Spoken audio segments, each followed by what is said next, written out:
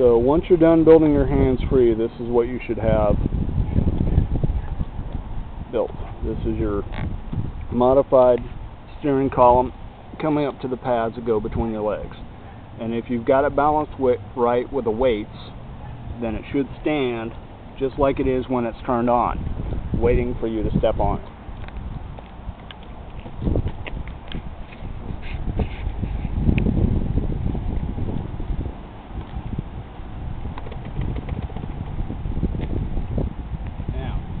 Remember, any little movement of your legs, it's going to respond to. So keep your movement slow and easy when you first start out.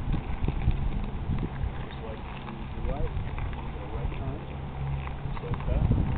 Or lean to the left, you're going to get a left turn.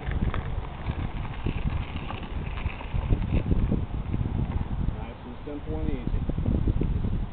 As long as you're careful, you should be fine.